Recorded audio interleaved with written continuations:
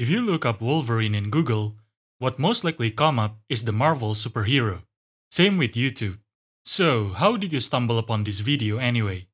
Well, whatever the answer is, if it's not obvious enough, I'm gonna talk about the animal Wolverine, not the superhero one.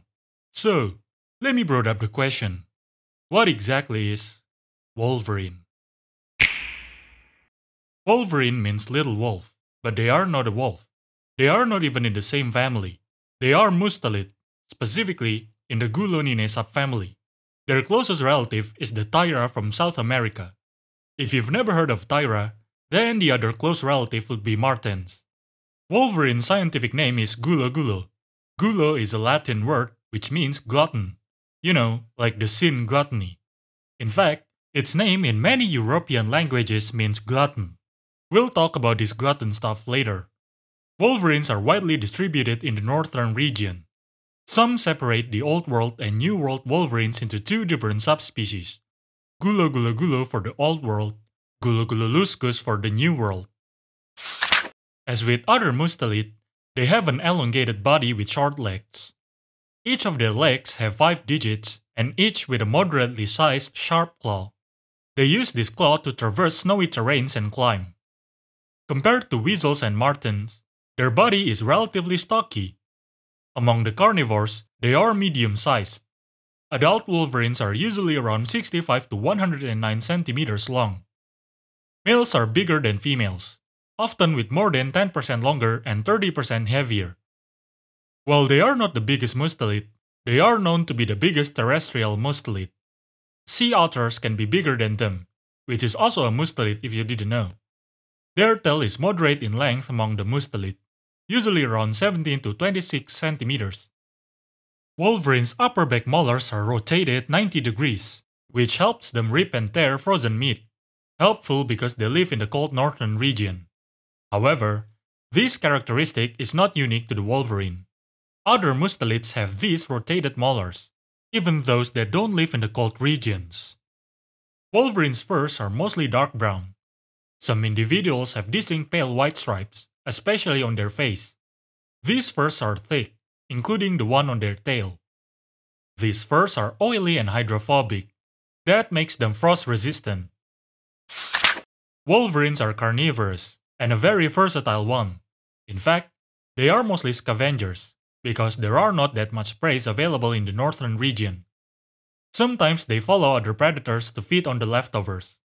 Being a scavenger is actually pretty viable in the cold region, because most carcasses don't decay as fast. They do hunt living prey though, mostly small mammals, but they can also hunt larger prey like reindeers when the condition is right. For example, weaken or trap target.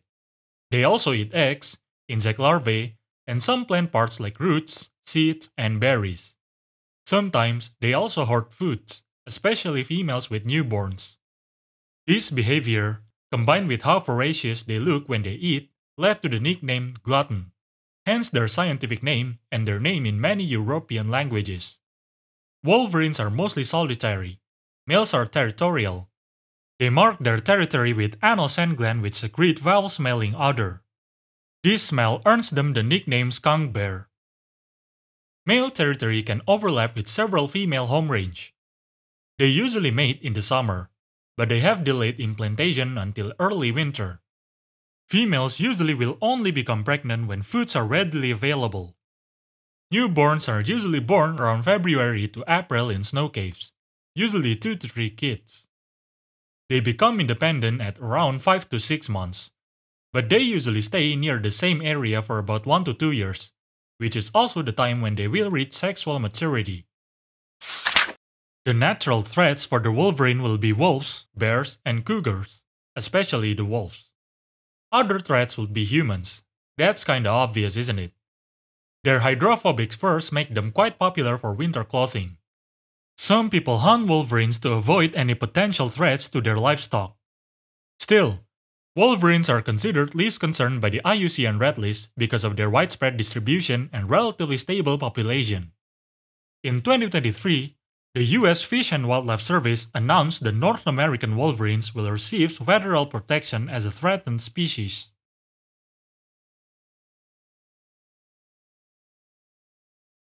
Wolverine is one of the most misunderstood animals.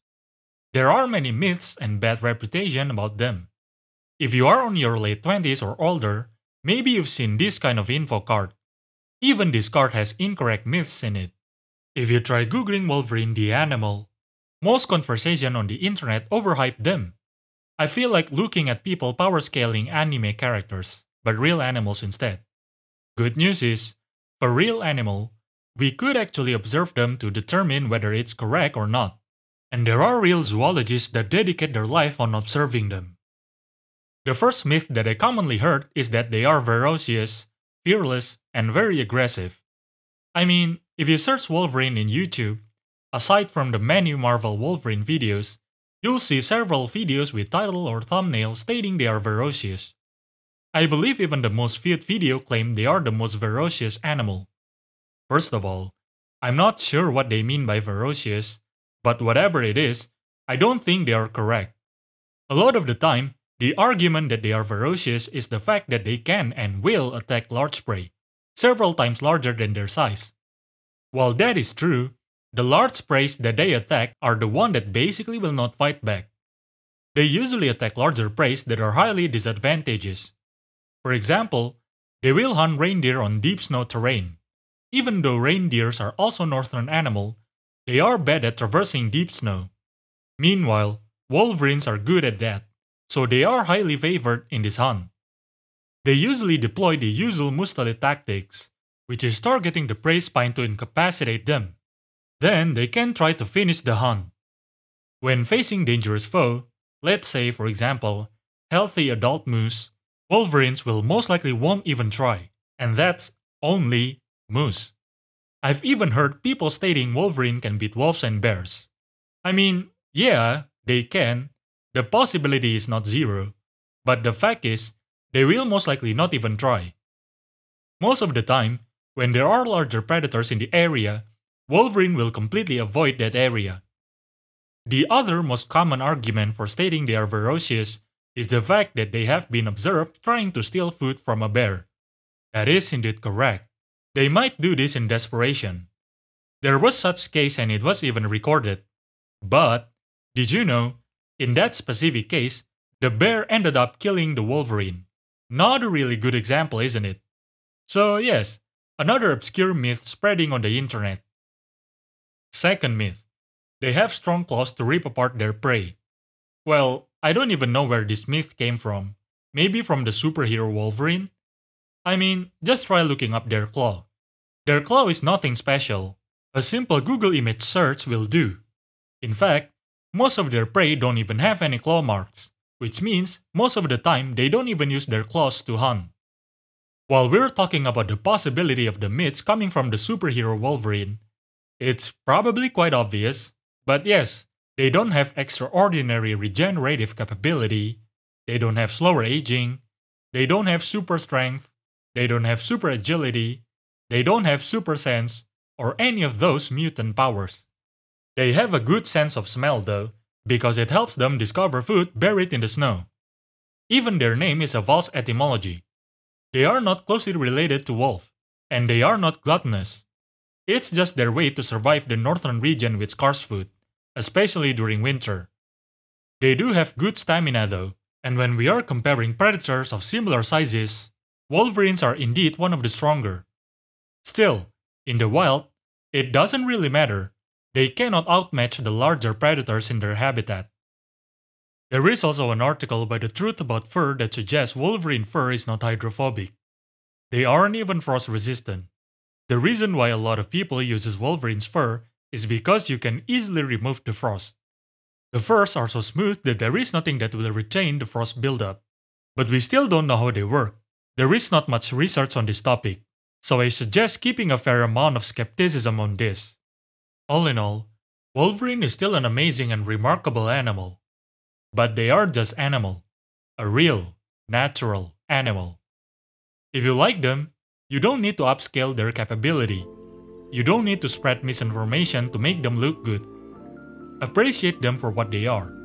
After all, that's the core point of liking something, isn't it? If you believed these myths on Wolverine before, then hey, now you know the truth. But what I've said are based on what we know so far. Maybe in the future we'll discover new facts about them. Who knows? For now, let's just learn what is known. And that's all for now.